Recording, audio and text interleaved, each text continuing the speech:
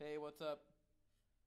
So basically, I was going to talk about the Tony Williams five-note ride cymbal pattern.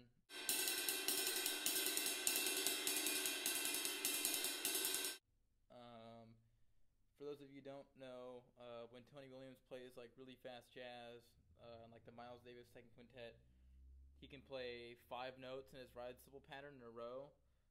Where normally people can only play three or only choose to play three. Tony Williams made like his own technique to actually play five notes on the ride cymbal at fast speeds. The easiest way to explain this is probably that it's like the finger technique. If you checked out the Jojo Mayer DVD, he talks about it's like the volving motion or like push pull. So the basic motion is just releasing the stick and then bringing it back with your fingers.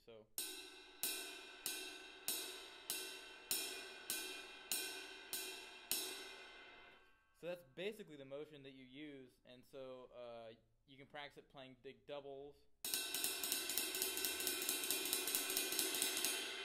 So you get really good at that, and then eventually you can do three, and then that's how you'll play your fast ride cymbal pattern. I know some guys only go like, they mostly just use their fulcrum, but like I think this is the best way to get control of the ride cymbal at these speeds. So it's like,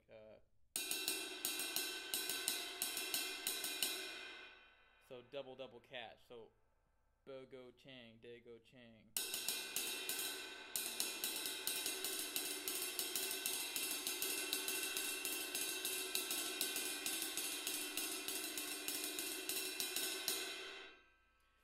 So that's basically it. So then what Tony does is he basically adds an extra two notes in there. So what he does is he goes,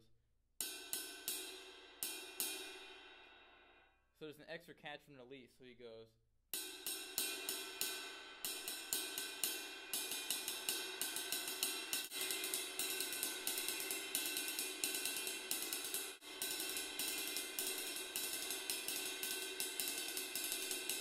so a good way to practice it is to just, I don't know, set the metronome somewhere like 150 or something. So it's like,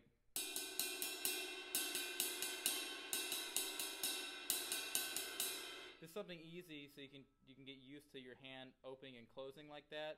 And it's gonna take a while to get used to. Like I've been doing it for about a week and a half now, and I'm still not really that good at it because I haven't really been practicing it every day. But if you just keep doing it every day, it'll help. Eventually, sometimes my tendons will get a little bit tired, and I can't practice it like 3 days in a row, but I can do 2 days in a row and then take a day off. But the whole point is to keep your hands super relaxed. You don't want to be like grabbing the stick really hard and going like that or whatever because it doesn't work and your hand will fall off. So basically, that's it. So just practice this really slow. Day go dang, do go day go dang, do go day go dang, do go day go dang, and eventually you can work up your speed. So yeah, for sure, go practice it.